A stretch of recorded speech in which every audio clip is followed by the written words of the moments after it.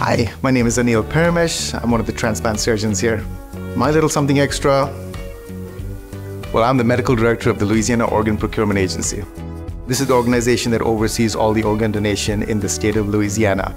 I've been doing this for almost 17 years now, and it helps me to see both sides of the transplant equation. While I do the transplants and take care of the transplants afterwards, I'm also able to see how the donation process works, how the allocation system works from the other aspect as well. When I was a medical student, I saw living donation. This is where somebody risked their life to donate an organ to save somebody else's life, and there's really nothing like that in medicine. That really spoke to me, so I told myself, this is what I want to do.